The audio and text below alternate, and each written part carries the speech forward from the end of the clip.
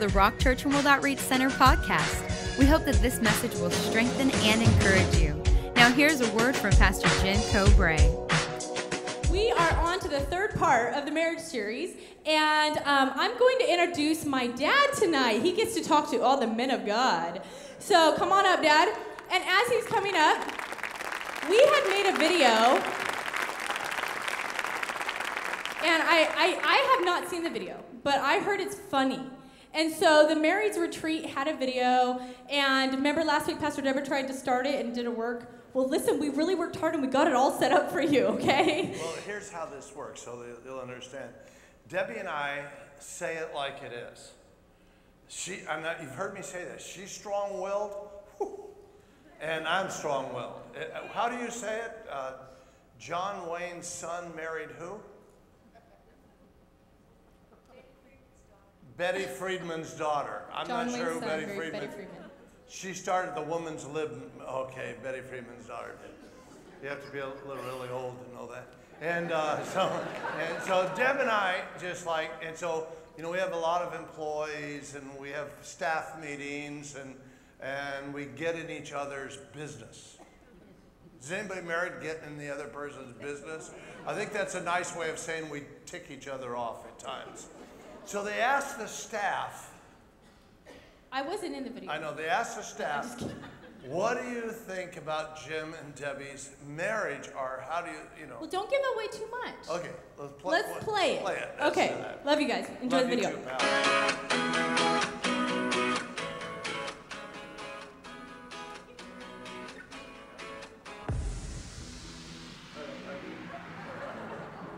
Yeah, but I don't feel like I should talk about that. I'm just kidding. Shut up, Debbie. Shut up, Debbie. Let's get it done. No, because it's kind of embarrassing. Well, we won't be there though. I was thinking like sometime he said I just want to strangle her, but God calls me to love her, so I love her. But maybe that's not good. I only do what my wife wants. That's how I've been successful. I'm the boss. Let's get You are the boss. We're supposed to be talking about Pastor Jim and Okay. how they've been a Pastor good Deborah's the example. boss. There was a day Jess and I were just dating, and I came over to the Cobrae household, and as I walk in, everybody's in the kitchen. They have the kind of the kitchen great room type thing, and they're all standing around this massive island in the middle of the kitchen. And in the middle of them all is a large bowl of taco salad. Pastor Deborah had made taco salad. Normally, she makes the best taco salad. And so everybody's standing around and they're all smiling. But it's not the smile of like, we're so happy that we're eating this wonderful taco salad. They're all smiling like something's up. And I'm kind of walking in going, hi everybody. And they said, oh Dan, hey, you're just in time for dinner. Why don't you have some taco salad? And so I am staring at everybody going, something's going on here, and I don't know, I haven't been let in on the joke yet. So I grab a bowl of taco salad, and I'm looking down at the taco salad, I put my fork in and get a bite, and as I'm lifting it up to my mouth, I look up, and everybody is leaning in, smiling at me, staring at me. And I'm going, what? What's going on here? And they said, go ahead, eat. So I put the taco salad in my mouth and I start to chew, and it took everything in me. Pastor Deborah, I love you with all my heart, but it took everything in me to hold my composure and keep a straight face. And everybody looked at me and they said, what do you think, Dan? And I went, because this is going to be my future mother-in-law, and so I've got to make sure that she and me are on good terms. And at that moment, everybody burst into laughter, and they all said, Dan, we know it doesn't taste good. You're a liar. And Pastor Deborah grabbed her taco salad. She said, that's it. She grabbed the whole bowl. She grabbed my bowl and threw it into her bowl, grabbed a fork and said, fine, if you guys don't like it, I'm going to eat it myself. And she ran up to her room, and Jess and I walked up there, and here she is on her bed with this massive bowl of taco salad in the middle of the bed, just eating away, and she's just chewing away, and she's chomping, and we looked at her, and we said, Mom, do you really think that that's good? And she goes, no, it tastes terrible. I hate it. I hate it, but I'm not going to let them know that. And honestly, I think that's the funniest story. This is the wrong food. I mean, my dad and spaghetti. Oh my gosh, if you touch my dad's spaghetti sauce, you are an evil person. And Dad thinks that Mom is on a conspiracy to touch his spaghetti sauce every time he makes it. He'll whisper in my ear, "Mom, she's gonna put something in it" when I walk away. And then, if it's not to his liking, he's like, "I know your mother touched this. I know she did." And it's just, they're hilarious when it comes to food. It is the funniest thing. I mean, He's always making fun of her cooking. I don't know if I think that's funny because I remember one day, I just made fun of my cooking. I don't like it, so I feel kind of sorry for Pastor Deborah. Grandpa loves chasing around Grandma. It was Mom's 40th birthday, and all summer long and all fall long, because her birthday's in November, we were asking her, "What do you want to do? What do you want to do? What do you want to have? What do you want to celebrate?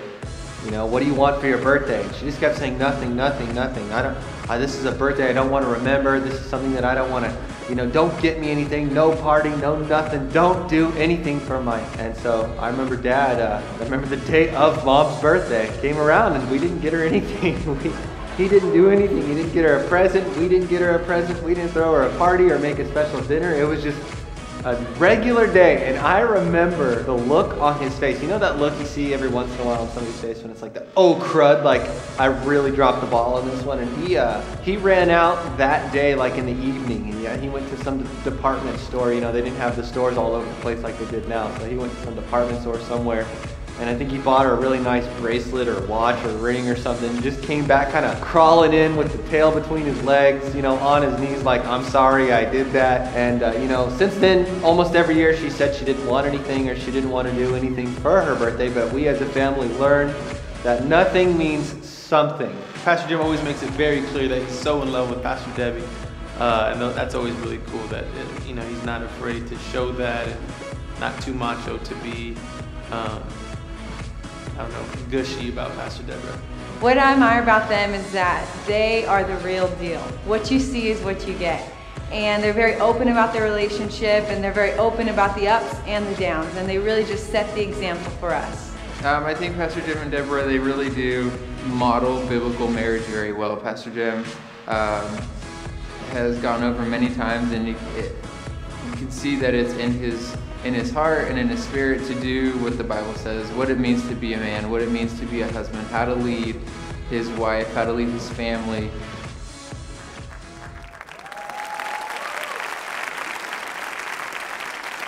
I have to tell you a little story, a couple of things. Men, wisdom is when your wife says, "I don't want anything for her birthday," do not listen. Doesn't matter, I don't care how broke you are, go get something.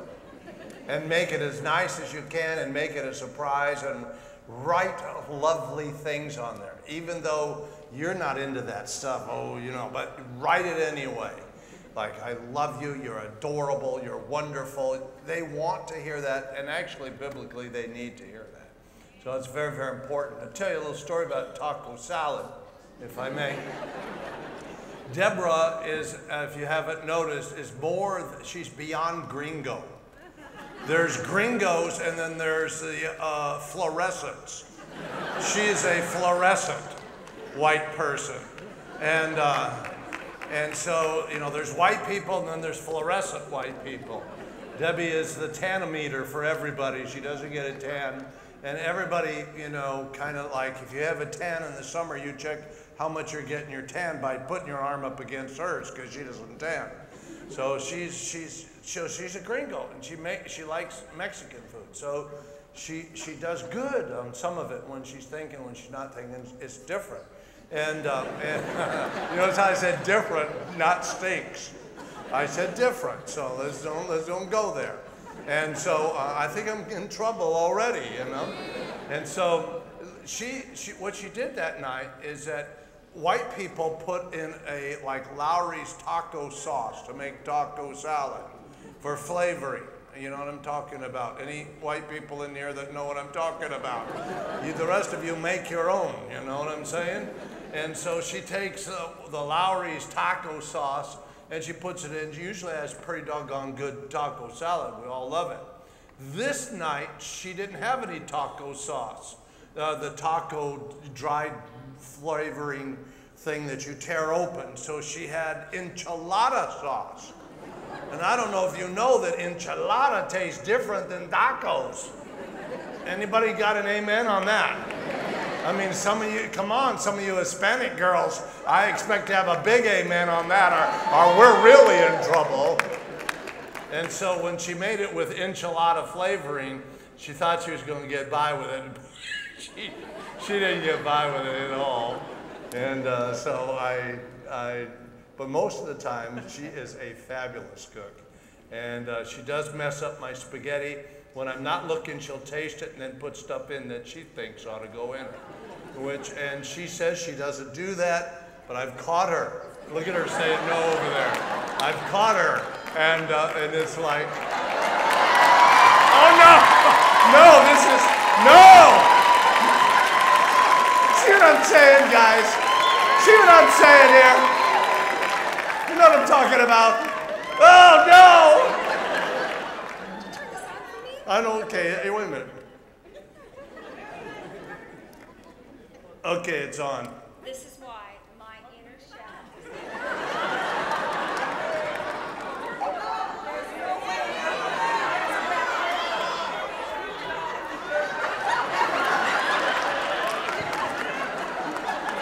The devil made me do it. This is why my inner shaft is completely crucified. And there is no possibility of it ever being resurrected. Because my family is merciless with my cooking. So I have decided, so all of you that are feeling sorry for Pastor Jim because his wife doesn't cook for him, try living with him 35 years, being the brunt of pulpit jokes, having the entire world know that you're a lousy cook and that you're fluorescent. A fluorescent lousy cook. So, a fluorescent lousy cook. You know, all I can say is that love covers a multitude of sins. Shortcomings. All right. You got me on that one. Even though I may not be a cook that you like, and I promise I don't touch your spaghetti sauce. I don't, before the Lord, I don't touch it. Well, sometimes I've touched it. You do what? Nothing. I gotta go, goodbye. Oh my. Jeez.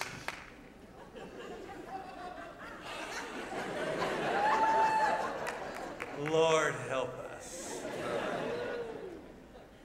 Let me get down on my knees and pray because Deborah really needs God. And some of you also need God. Come on, stand to your feet. Let's go before the Lord. Father, we just love you and thank you for your time for us tonight. Thank you for your presence in this place. Thank you that the Spirit of the Lord is here, and it's love, joy, peace, long-suffering, gentleness, goodness, faith, temperance, meekness. But I love the part about joy. We can laugh, Lord, and enjoy you. We're in a different kind of a party here on earth. We're partying with our Jesus, and the joy that doesn't go out, and the joy that doesn't stop, and the joy that's not just for a night or a moment, are about something, but our joy is our strength that you give us, and we're grateful. Welcome, Holy Spirit. Touch us, heal us, strengthen us, encourage us, guide us, guard us, direct us, motivate us to be all that you would have us to be. And Lord, we'll give you the praise, glory, and all the honor. In Jesus' mighty name, with a great big shout, we all say, amen. Now, let me just say a couple of things before we get into the Word of God. That not always did Debbie and I see things the same. I think that's kind of the fun thing. And you don't either with your wife. If you and husband are always seeing things the same, then you don't even need to be in this class. You need to actually just be teaching us how to do that, because I don't know how to do that.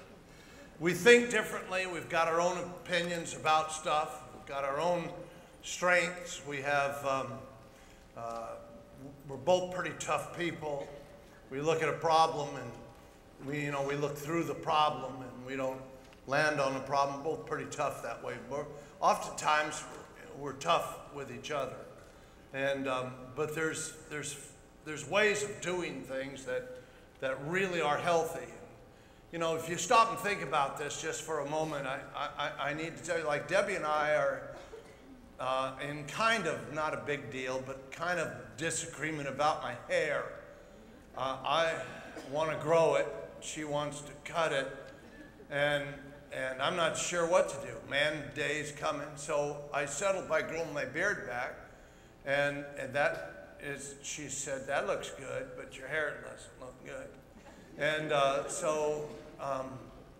I don't know. I thought I'd take a survey before we get serious into the Word and let you in on our marriage to make a decision. I'm going to give you a few choices. Number one choice, let it grow. Wait a minute. Number two choice, get a haircut. Number three choice, shave the sucker. Number four choice, I don't give a flip. Is that okay? Because I'm old, and I'd really love to let my hair grow and let it down to my knees, like Moses. But then the kids, I could really be Santa Claus then a couple of months, you know.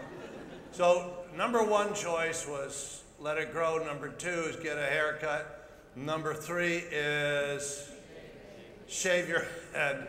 I ain't doing that, so you might as well not even vote for that. And number four is I don't give a flip what you do. Oh, shut up. She yelled out, do what your wife told you to do. And she yelled it with attitude, too. Oh, man, that ain't gonna happen. And, okay, so I really need your help. I'll raise your hand if you think it's number one. Number one is let your hair grow. You really say you're not going to say let your... All right, number two, shave that sucker. No, number two was get a haircut. Oh, look at you. Man, they're awful. Number three. What was number three? Shave your head. Oh, my goodness. All the bald-headed guys in here are doing it. Look at you, John. John, stand up. You're prejudiced. And number four, which is I don't give a flip. So all the I don't give a flips go to number one. So that's a tie. So in other words, I didn't get anywhere. Ephesians, 5th chapter. One of the neat things about the Rock Church World Outreach Center, if you haven't figured it out yet, is there are different types of churches out there, all of which God backs and all of which are wonderful. Certainly, I find a variety of churches, some built on healing ministries, some built on Pentecostal experiences like prophetic experiences and gifts of the Spirit. Some built on fellowship, relationship. Other churches are built on worship, great worship and things like this. One of the things that I thought was important when starting this church is that it would be built on the Word of God. Now, I felt like as a pastor that the most important thing in the world for me as a pastor that's someday going to stand before God and give a testimony and give a statement about the people's lives that come to this church is that we teach the people, thus saith the Lord God. And when you know what God says about business and family and children and finances, everything, even your dreams and your vision, your future, you know what God says, what God's plans are for you. It's just amazing because all of a sudden now, if you really love God, you're going to really fall into the place where God would have you to be. And this church is built on the Word of the Lord. Today, this morning, during one of the services this morning, Vicki and Roger, who do our CDs for years with us, stopped me and said, do you know when we started Hebrews? We started Hebrews August 6 years ago. No, excuse me, August 3 years ago. And we are in the 6th verse. We have a 6th chapter. We have a tendency around here to just minister the Word of God in such a deep way that nobody's in a hurry. Can you imagine taking 1 year, half a year on one chapter? And that's what we've done, is we've taken a half a year on one chapter. That's the average speed right now. Did you know most churches would teach that in 2 sessions, if that? And yet this morning, like for an example, Pastor Dan just exploded with wisdom. The week before, Pastor Luke just exploded with wisdom. Last week, Deborah made a statement that just changed my life. It was point number 3 as she brought the Word of God. Man, if you didn't get that teaching from last week, she didn't miss a beat. And the point number 3 is that your marriage is like a test tube. And that your marriage is an example and a development of you and your character to see how you're going to fit into the kingdom of God. And then she goes back, if you remember, about the marriage, and she takes us back to the book of Genesis, and where the wife was molded to shape or to be a person who is like her husband. God didn't pick an animal out there, didn't pick a dog or a cat or some other source of existence to be the wife of the man, but took that wife and made her in the image, if you will, made her in the very likeness, the Bible says, called her a helper to the husband. And then the brilliant part about that, I don't know if you got this last week, then she says, your marriage is getting you ready for your wedding, which is the bride of Christ being developed into the character of the husband, Jesus. I mean, that was an incredible revelation. I don't know if you picked that up or not last week, but I'd never really heard it like that in all years and all the things that we've done. And that was an amazing insight into the heartbeat of God. This is a time when your marriage is going to be, yes, troubled, pressure, trials, but it's a development of your heart so that you can be the proper bride for the groom. I don't care if you're male or female, that's not the issue. Men, get over that. I mean, just like there's always kinds of scriptures that say the man and the men of God and all that, and women have to go along. You have to go along with the fact that you're going to someday be the bride of Christ. And we're being developed like if you will, God took from the side and developed the woman to be in the likeness of man and his helper, and called it that way. And now you and I are the bride of Christ being developed, and your marriage is an example of that. We also found out when, if you will, from the very first teaching, part number 1, that without respect, the fear of the Lord, you're never going to get anything done, because everything's going to come at you. You're going to be mad at her because she doesn't look the way she used to look. Or mad at her because she doesn't cook the way she cooks. Or mad at him because he used to court you, but now he's on the couch snoring. You're mad at him because he doesn't do nothing.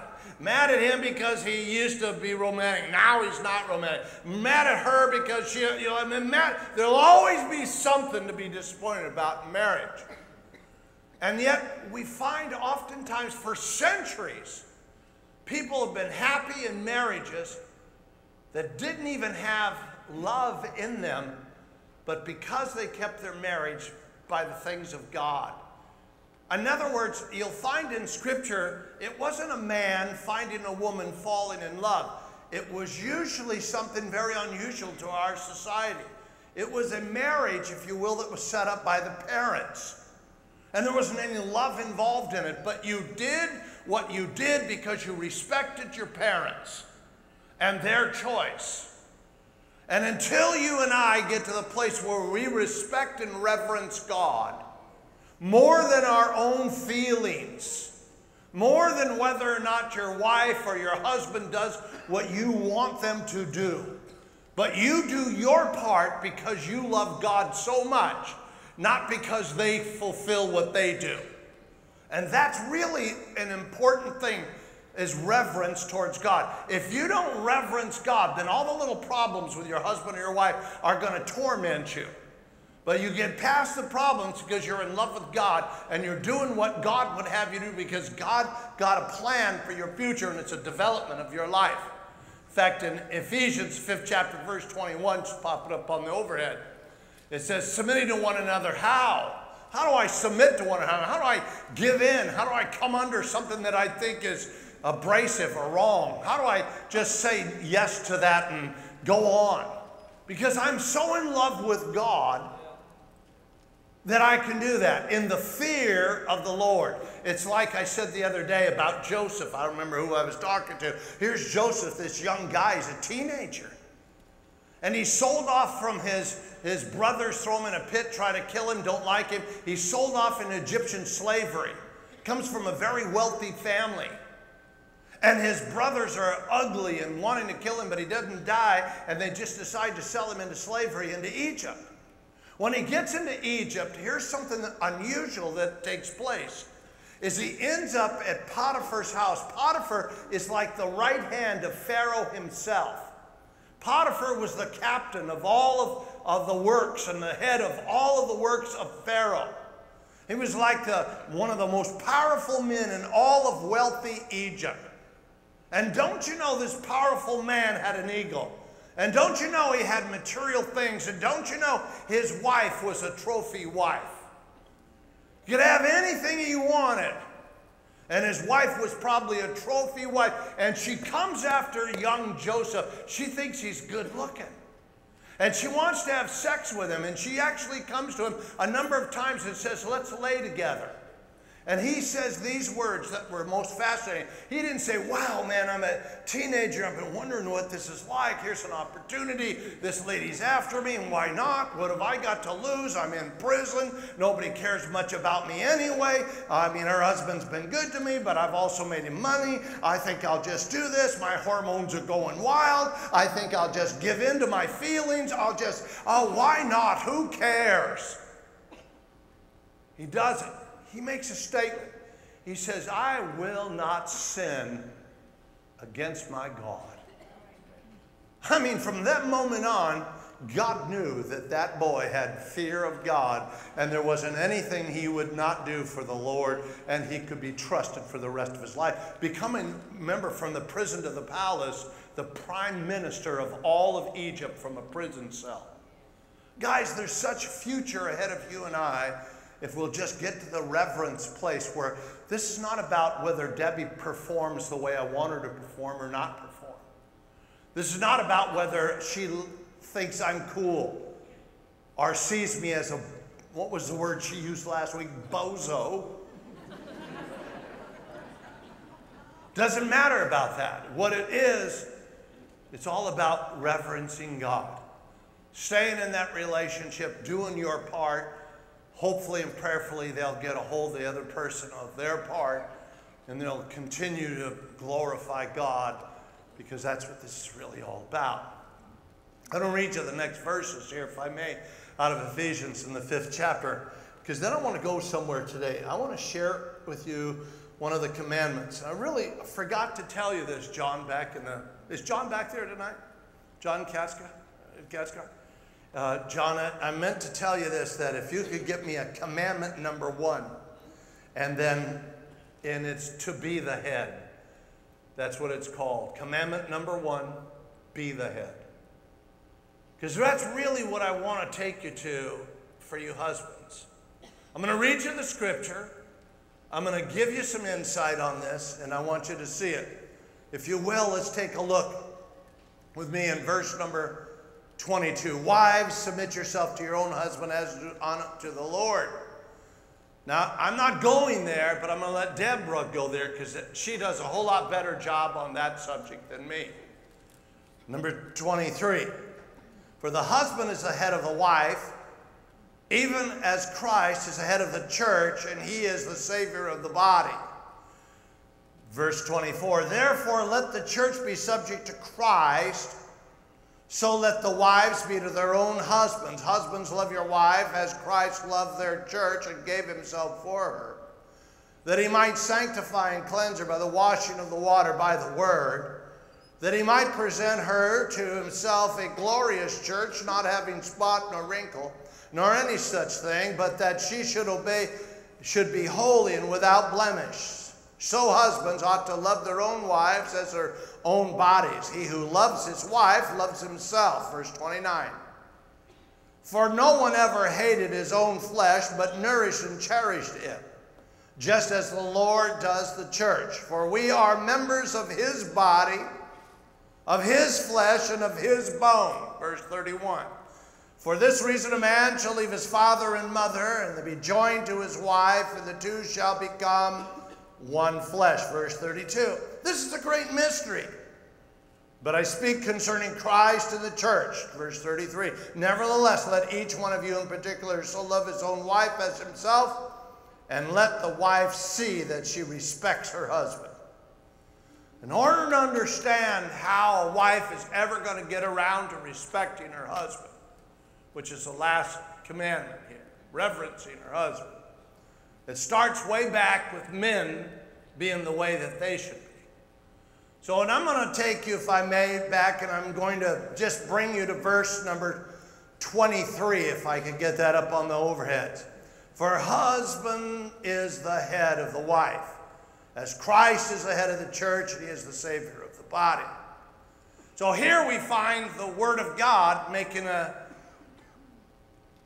analogy, if you will, of Christ and the church as a husband and the wife, as an example, husband and wife. In fact, if you will, in verse number 32, let's take a look at that, if you will.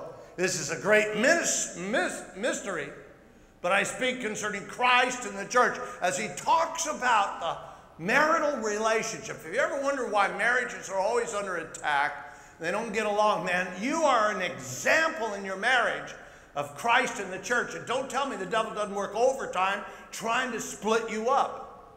A house divided against itself will not stand. And so here we find that the principles of satanic principles that want to divide you, we need to be wise enough to realize there's something going on. And that Christ analogy for a marriage, husband and wife, is like Christ in the church. Now, if you don't understand the word church, if you're born of the Spirit of God, you're in the church of Jesus Christ. We're not talking about a place where you worship. If you go to the Rock Church and you say, well, I go to the Rock, or I go to Calvary Chapel, or I go to Harvest, or I go some other place, hey, that's fine, but it doesn't matter where you go or if you don't go anywhere. If you're born of the Spirit of God, you're part of the church of Jesus Christ. And you got to understand that. And you are the body of Christ. We just work better together than we do by ourselves. So God collectively brings us together in a place called the church. We are the church, but we're in this place collectively bringing our gifts together. Now, if God cares a lot about the church, and he does, he also cares about the marriage, and he does. For an example, God, if he cares about the big overall church where people gather together, and in order for them to have some direction, in order to have them spiritually covered, in order for them to teach them the ways, in order for them, he gives them a shepherd, which is called, if you will, a pastor. You understand the principles of church. You understand the pastors. There's lots of good pastors. Every now and then there's a bad pastor. But there's a lot of good pastors out there. And so God cares about the condition of the body of Christ or the church. And he puts a head over the church for its spiritual guidance. It's the same principle in the home. In the home, the husband is like the pastor of that family. And that's what God says. You see, there is always order where there's God. If something's out of order, I guarantee it's not God. There's always order where there's God. You take sand off the beach and pour it in your eye, it's out of order. You take sand out of your eye, put it on the beach, it's where it belongs. And you'll find that there's always order where there's God. And God's order is kind of like, if you will, the example being used is Christ in the church. This is a great mystery. I speak concerning Christ in the church. Well, here he finds a pastor, puts it over the church to take care of it. And then he finds a husband, put it over the family to take care of it. So the family, if you will, is covered by the order of God, which is the husband, who is like the pastor of that home. Now, most husbands don't act like pastors. But that's why we're here tonight, find out the way to act. So here's the kind of the way this works. The husband is the pastor of the home. God gives a pastor over a church, but the ultimate shepherd pastor is Jesus himself. And he's our example. Are you following me? And so when he makes a statement like he does, if you'll go back with me into verse number 23, for the husband is the head of the wife, he's not just dictating that because he likes men better than women. He's making a statement of order. And where there's order, there's the presence of God. Where there's no order, there's no presence. And he says, the husband is the head, or the, if you will, the pastor. And he says, I speak, and notice the rest of the verse. He says, as the head of the wife. And also Christ is the head of the church. Exactly the same thing. And he is the Savior of the body. So, if you will, commandment number 1 for the men, I don't know if you have this or not, John, is to be the head. I forgot to tell you.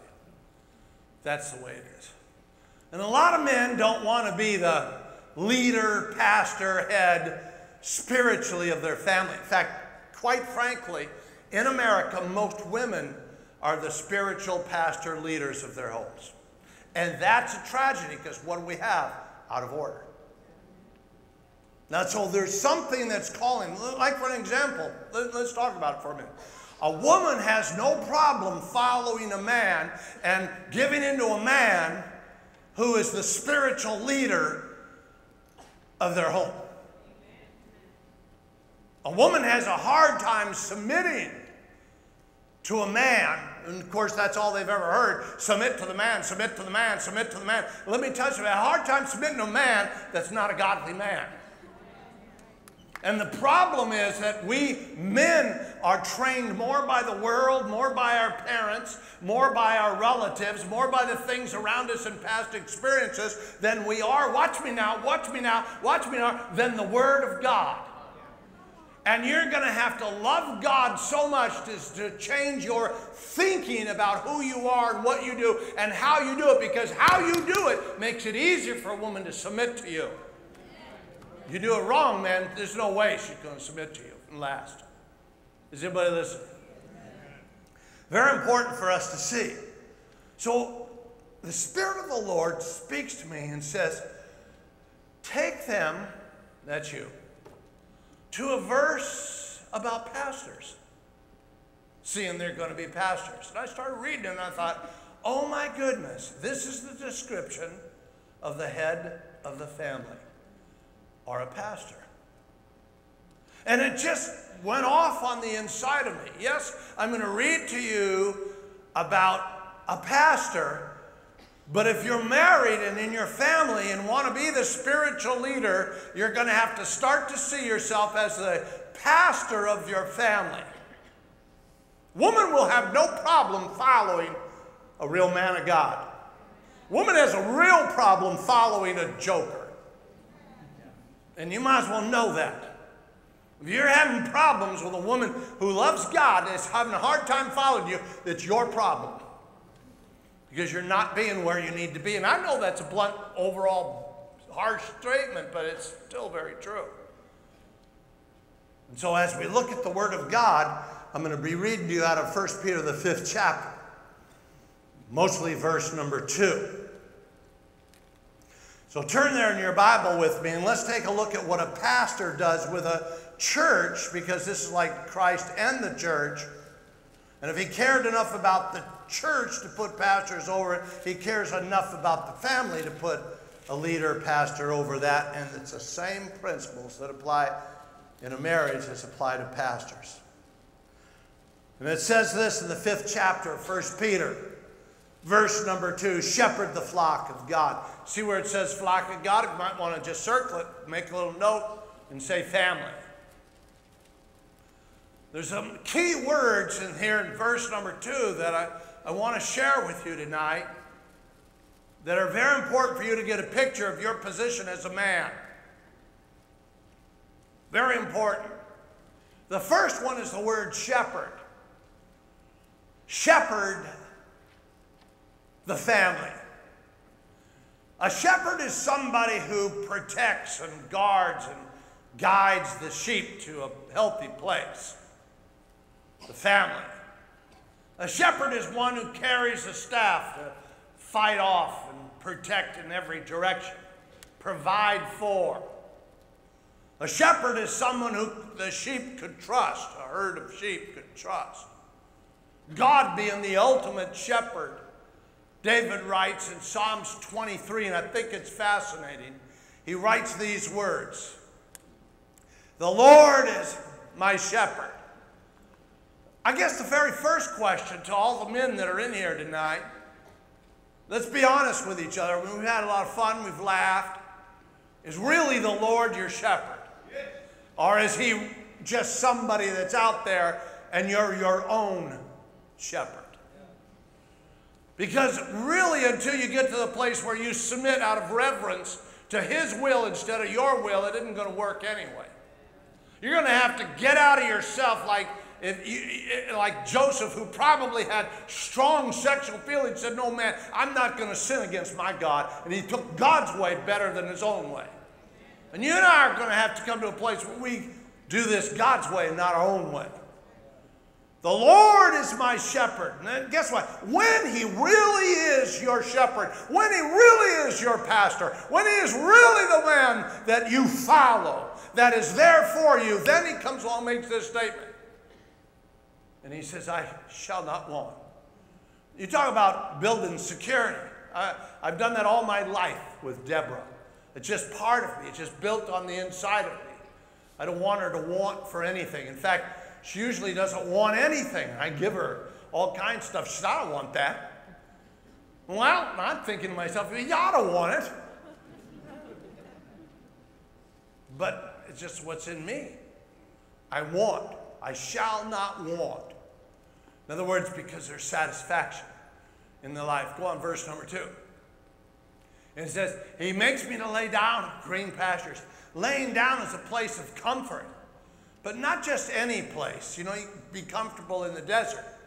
But here, the shepherd takes the sheep, the family. The husband takes the wife, family, and children, and does something. He makes them lie down and rest in comfort in a place where there's plenty.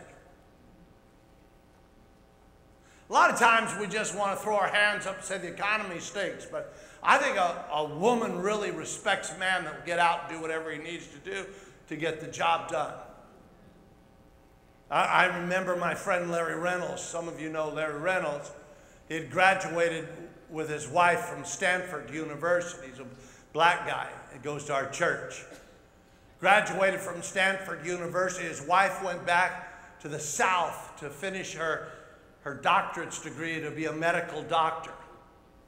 And while they were in the South, here's this college graduate from Stanford that couldn't get a job while she was in medical school. The only job he could fit into was being a, if you will, a maintenance person, a janitor. And he went to work as a janitor, college degree, and they saw him as a black janitor, period. That's the way it was. And he fit that role for them so he could provide for his wife while she finished medical school. Today, you know, you look at Larry Reynolds, and Larry Reynolds Sports Agency is one of the large sports agencies in America that has all the baseball players signed up, and Torrey Hunter that you just watched on television, and guys like that. He's the manager of all these people. You know, you don't get that because you know baseball. You get that because you know God. And here's this man, if you will, that I admire and have loved from the moment I met him, because he was willing to go to work as a janitor. And sometimes, you know, when it says these words, you can't just go in and make the wife lie down and comfort in a green pasture. But if she knows you're trying, not sitting at home doing nothing, if she knows you're trying to get her into that place, man, I'm telling you, she'll submit right and left. But she'll resist you if you put up excuses. He leads me beside still water. This is a shepherd now. Still waters where there's no sediment in it. There's no garbage. There's also, again, benefit, cooling, refreshing place. Listen to what the shepherd does. Takes the sheep, or here's a better illustration. Look what the husband does with the family. Takes the family to a place of refreshment. In verse number 3, it says, he restores my soul. In other words, when the soul is attacked and under pressure and not doing well, he's there as an encouragement. He leads me in a path of righteousness for his name's sake. In other words, here's the shepherd once again. Here's the husband. Here's the pastor of the church. Here's Jesus. And what does he do? He takes us and he leads us in the path of righteousness. Not unrighteousness, not ungodliness, not junk and crap, but also the things of God. That's what he's talking about there. We have such an easy idea about things. We can just lead our family someplace because we want to go there. We want to be involved in it. We want the sensation of it. We want to do our thing instead of leading them into a place of righteousness. You know, husbands, ask yourself, are you leading your family, leading your wife into a place of righteousness? Or are you putting her in a compromised position where she feels filthy about herself after being involved in something she should not be in? Come on, stop messing with me. Somebody needs to tell you the truth. Sit there and baby cake and patty cake all you want, but this is the facts. And you may not like it, and you may not even ever come back to this church. Oh well, we'll be healthy without you. But you won't be healthy without us. And that's the shame. So somebody needs to get in your face and tell you about how this is. Leading your wife into a place of righteousness means you get involved with the things of God, not the garbage of this world. Come on, somebody. Verse 4 comes up. It says, yea, though we walk through the valley of the shadow of death, don't we as families? Aren't there ups and downs? Aren't there homes that are lost? Isn't there financial chaos all the time? Have you ever figured it out? We don't have a lot. We're broke half the time. Most people fight over being broke. Who cares? God said he'll supply your needs according to his riches and glory by Christ Jesus. Take a chill pill and cool out for a while. He says, oh, I walk through the valley of the shadow. And then he comes along and says, I'll fear no evil. You know what you need to do? Make sure your wife is in a place where she's not fearing this world. They're looking for you as a covering. We'll talk about that later. For you are with me. Listen to this. For you are with me. Your rod and your staff, they comfort me. In other words, they're there to protect. Verse 5. Although he says that he prepares a table in the presence of my enemy. You anoint my head with oil. My cup runs over. Who prepares a table when the enemy's upon you? Things are precious. In other words, you've got such a confidence in God to take care of your home, family, children. Oh my goodness, you can prepare the table. Your cup runs over. Verse number 6, last verse. And it says, as surely goodness and mercy shall follow me. Why? Because I have a shepherd. This ought to be the cry of every woman. And then, can I say something? A woman's to follow the man. How could she follow the man unless the man's leading her to a place of righteousness, comforting her, bringing her to those paths of places, doing his very best to take care of her, and being the spiritual leader of the house? Are there going to be problems? Yes. Are there going to be crises? Yes. Is garbage from the past going to come up in your wife or your husband? You bet. But guess what? My Bible says, goodness and mercy shall follow me all the days of my life. And I'll dwell in the house of the Lord forever. You know, you start dwelling in the house of the Lord the moment you get saved, not when you go to heaven. And that's what we miss all the time. We always think we're going to dwell in the house of the Lord when we die and go to heaven. Can I tell you something? The Bible says you're seated at the right hand of Jesus now. So everything. So just like a husband is a shepherd to his wife, just like a pastor is a shepherd over his church. If I could take you to the amplified version of this verse, it's really quite cool. This is the amplified. 1 Peter, the 5th chapter, if you will, the 2nd verse. Just that, just pop that up in the amplified. Listen to what it says. I love the amplified. Guys, it had to be written by a girl. I mean, that's like tons of words, but they're all good words, you know. The Bible's a little thing in King James, a long thing in the amplified, you know, written out. So this is mostly women's favorite translations. 10, nurture, guard, guide the fold. That's the pastor's job. But that's the husband's job. The flock of God, that's just the family. That is your responsibility, not by coercion or constraint, but willingly. Go to the next part. Not dishonestly motivated by the advantages and profits belonging to the office, but eagerly and cheerfully. And it's just such a powerful verse. I love the first part. Go back to A, if you will, for me on that one, which John, tend, nurture, guard, guide, fold. Bring forth out of the wife the very best that God has. Let me tell you about women, men. They need to be encouraged. They need to be and know that God's in control. They love you, but they love you more when they know God's behind you. That you're making a decision not based on your emotion, but making a decision based that God has spoken to you as the head of the house. God will do great things. If you'll go back to the original, let's take a look at the original, if you will, of 1 Peter 5:2. And there's some really interesting words there. Verse number 2, not only shepherd, that was the first word. The second one was serving. I'm just going to go through these as a thought. That if you're a pastor, there ought to be a serving attitude. If you're a husband, there ought to be a serving attitude.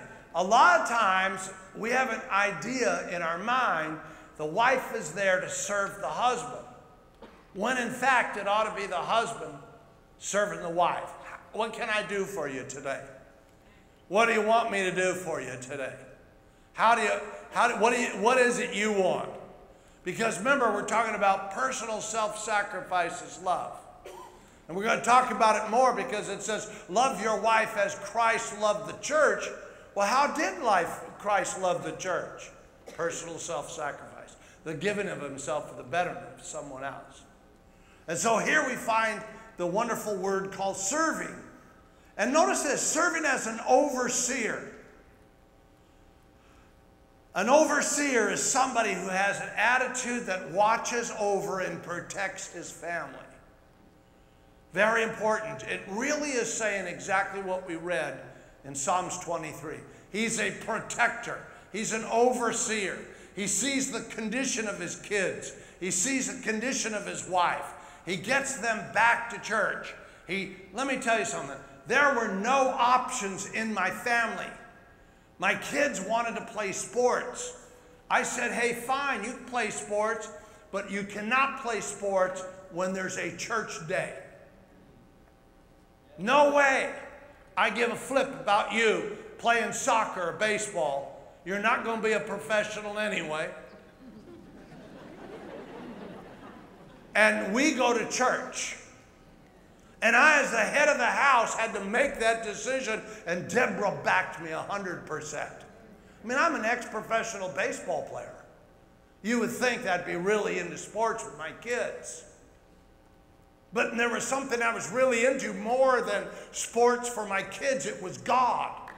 And you know what it sent? It sent a signal to my kids that number one important thing in this planet is God. Not some sports or give up God or make him compromise. I had to make those decisions. I had to be the overseer that said, listen, it's not good for my kids to be out there playing a baseball game when they could be in a church raising their hands to God. Now, can I tell you something? They did not raise their hands to God when they were little, but they do today. And that's the difference. And you know what? There's no baloney behind that at all. You know, have a lot of people say, well, you know, you got to live a compromised life. You got to live a little baseball, a little soccer. It's okay. We'll give up. You know, we'll go to church. Let me tell you something. You have the ability to be in a church that has 11 services a week. We're here all the time. Don't tell me you can't come on Saturday instead of Sunday to get the Word of God for your kids. You're planting something in your kids without being the proper overseer. What you're doing is you're sending a kid a signal that says, just be a good sport. Learn competition. Learn how to kick the ball well. Listen to this. This is what it needs to be like. Instead of learning what that is and be important with God. It's more important to be with God than to kick a ball anytime. So it's your kids. But an overseer leads his family in righteousness. Doesn't lead his family in sports. Now, I don't have a problem. You say, well, I got a Sunday game. Good, come to Saturday. Well, I got a Saturday game. You better go to Sunday. Well, see, most people come along and say, well, man, I only have 2 days off or 1 day off. I'm exhausted. I can't go. Let me tell you something. You're sending a signal to your wife, a signal to your husband, to your kids, as the husband and the head and the pastor of the church. You're saying if you're tired, your being tired is more important than your family getting God. And that's wrong, my friends. And that's what an overseer does. Willingly stops and looks and evaluates what his family is like and says, no, what we're going to do is we're going to put God first in every area. Then you can play soccer. Then you can play baseball. Then you can go out for the football team. Then you can go. I remember, such a sad story. Horrible story. I remember a pastor. It was a friend of mine. Deborah and I were between churches, went to his church. I'll never forget it as long as I live. After church, he says to me, come on to my house. We'll go have dinner, but first we got to go to the house. They ran to the house to watch the end of a football game. And they were more into this football game than they were into the conversation about Jesus. And I'll never forget, the whole family was so compromised. This is a pastor and his wife and his kids. Listen to this. The kids grew up and murdered a policeman. He's in prison to this day for life. You know why? Because somebody showed them a compromised position. This is what I'm talking about. This is a very serious thing. The devil is after your kids, after your marriage, after your future, after everything. And you're going to have to fight to get to where you need to be. And it's a fight that says God's first. Overseer. Oh, no, man, I got to do my thing. I don't have time for God. You just sent a signal to God, and you just sent a signal to your family. I'm too tired to go to church. Guess what? You just sent a signal to God that you're too tired, and your feelings are more important than God's worship, and you just compromised. Your whole family picked up on that. All of your kids picked up on that. Your children, they may not ever say one thing to you, but they'll get it.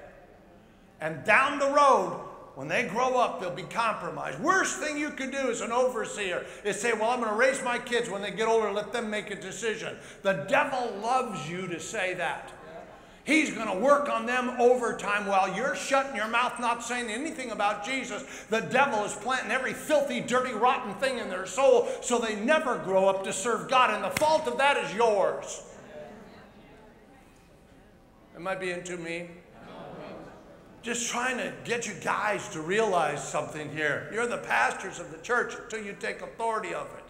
It isn't going to work. You got every little sports thing going on, every little clique thing going on, every little party at night, too tired going on. Then you wonder why you can't lead your family in the green fields for comfort and righteousness. Whew. So overseers, not by compulsion, but willingly. I love that. I willingly am going to go for God with all of my heart.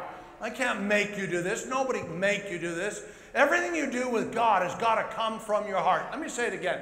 Everything you do for God has got to come from your heart. One more time. Everything you do has got to come from your heart. It doesn't come out of robotic traditions and religions and ceremonial ritual. Now you have dead religion. And it'll never work. But if it comes out of your heart, we're going for God. Yes, I'm tired, but we're going for God. Yes, I know you want to be at that game. We're going for God. Yes, I know that you're not going to go because God's more important. We're not going to insult God. And it comes from your heart, man. There's great fruit. Willingly. And then it says, not for dishonest gain. I understand that as far as pastors because there's a lot of advantages to the office. People use their office to get a lot of stuff that they want for themselves.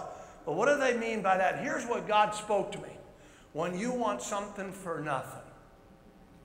In other words, you want someone in your family do something for you when you haven't done what you need to do.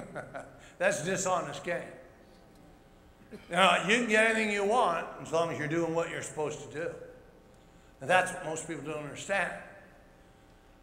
And then it goes on, if you will, verse number 3, it says this. It says, nor being lords, and a small L. In other words, a dictator in your house. It's not going to work, is it? To those that are trusted. God trusts you with that wife. God trusts you with those kids. Who else is going to take care of them if you don't? You say, well, nobody. Wrong answer. There's one, his name is Jesus. And that's the problem. You got to bring Jesus into every decision-making process that you have. Because, back to number 1, you reverence, respect, and love him more than you do your own feelings. Is anybody listening? And then the last word is an example. Without Mom and I, man, listen, we have fought for years. We don't really fight.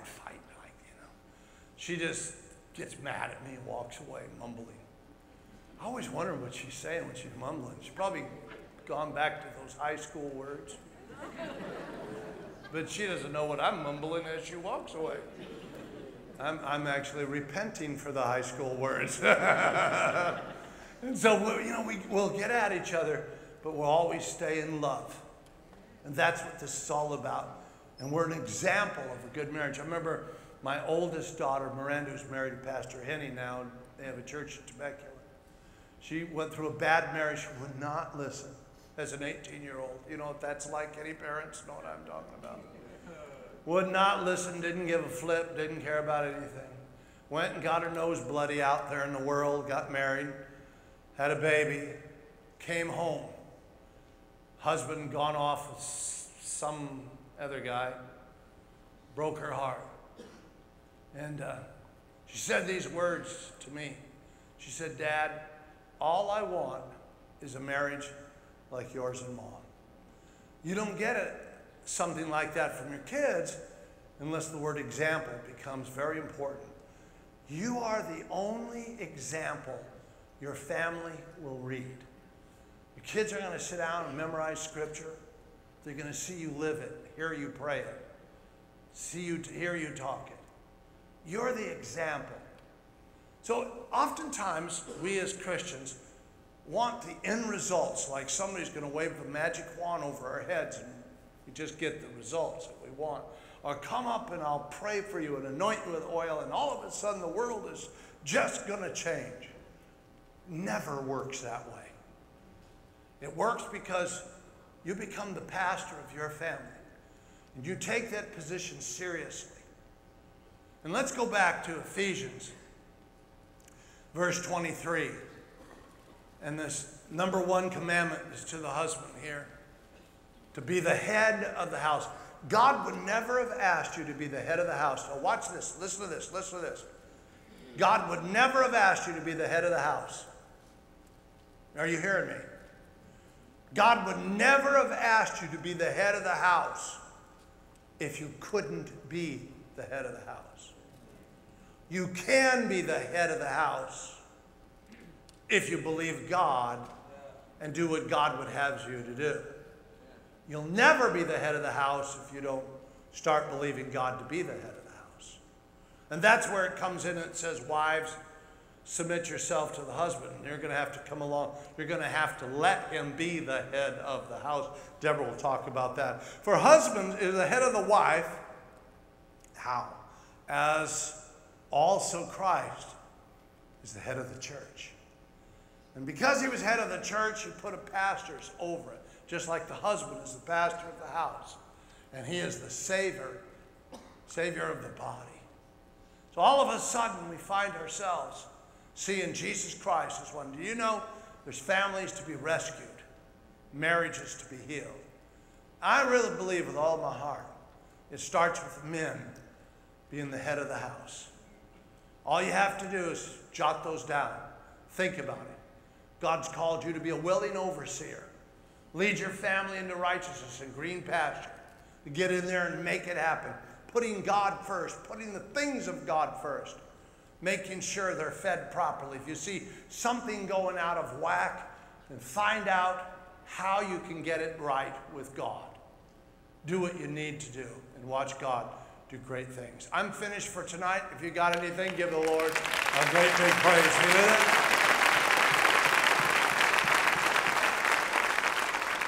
I just want to make sure everybody's all right with God, so here's how it's going to work. If you're not right with God, let's get right with God. Period. I want you to be honest with yourself. Your relation, here's what you need to see. Your relationship with God stinks. If you die, you hope you're going to go to heaven. That's a stinking relationship. You're not going to make it because you can't get there because you hope. You've been out of sync with God, doing your own thing instead of God's thing. And you really need to give God all of your heart and all of your life. Period. That's you and you know it. In order to get your life together, you're going to have to start off with the most important thing that gets life together. The creator of life, Jesus Christ. And you're going to have to give him all of your heart and give him all of your life. Come on, let's be honest with each other. That's what this is really all about. Give him all of your heart, give him all of your life. And if you haven't done that, tonight's your night. I'm not going to ask you to do anything. I'll pray with you right in your seat, and then afterwards you can come up because we're late. But I want you to at least acknowledge that. If that's you and you want me to pray for you tonight, to lead you in a prayer right in your seat, you don't have to move, to give your heart and life to Jesus, I want you to raise your hand when I count to 3. Who should raise their hand if you've been running from God instead of to God? If you've never given him all of your heart, never given him all of your life. You're one of those people that are in here, you're not sure about your relationship with God. You got some wishy-washy relationship with God. You want it to be fired up and strong. You always make the wrong decisions instead of the God decisions. Then you need to get your hand up. Put it right back down and I'll pray with you. All across this auditorium, it's your call, your choice. Couldn't get any simpler. But tonight you need to give God once and for all of your heart and all of your life. I'm counting to 3 right now. 1, 2, 3. Let me see your hands. Let me see your hands. There's 1, 2, 3, 4, 5, 6, 7, 8, 9, 10, 11. Thank you. 12, 13. Thank you. Back over here. 14. Thank you. 15 right here. God bless you. There's back in here. There's some more. Wave at me if you're down in this. Oh, there you are. 16, 17. Good. There's 17 wise people. Let's bow our heads and pray. Everybody, all 17 of you, especially you, I want you to get the hold of these words. I'm going to go slow and say them out loud. Say, Father God. Now everybody say it. Say, Father God, I come to you in the name of Jesus, my Lord and my Savior. I believe that he died for me. I believe he's your only begotten Son. I believe His blood washes away my sins. I repent. I turn from evil, and I turn to you, Jesus, as my Lord and as my Savior. Thank you, Jesus. I'm alive forevermore. I'm a Christian. I'm a born-again believer. Fill me now with your Holy Spirit. Thank you, Jesus. I have the victory, and I'm saved, and I'm going to heaven. Now give the Lord a great big praise. 17 of you. Joel, come here.